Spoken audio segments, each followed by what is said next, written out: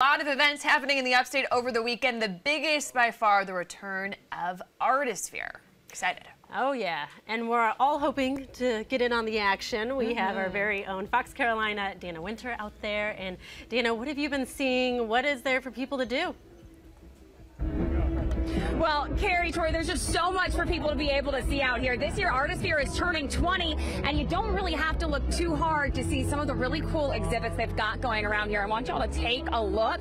People are really just starting to fill in here in downtown. A lot of excitement. Everyone has just been so happy that Artisphere is back, bigger and better than ever. You know, last year, they said they had about 92,500 people out here at Artisphere, and with it growing every year, they're expecting even more visitors. If you're planning to come out tonight, I do want to say the breeze is quite nice, but maybe think about bringing some of that sunscreen. The sun is quite strong out here this afternoon.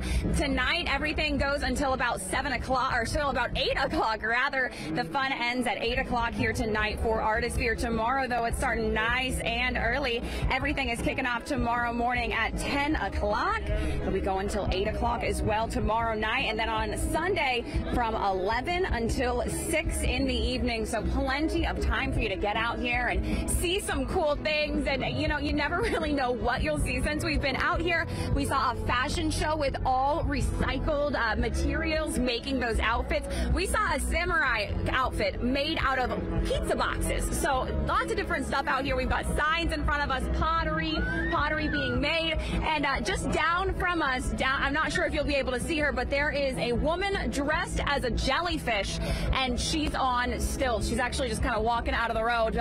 So lots moving here very quickly. Lots of people out here. Again, the fun goes until 8 o'clock tonight. Right now, we're standing in one of the more central areas where we've got one of the bands behind us on the stage, and Camperdown's right behind us. They got a special reveal coming here at 6 o'clock. We'll, of course, bring that to you live here on Fox Carolina News. But for now, live in downtown, I'm Dana Winter for Fox Carolina News.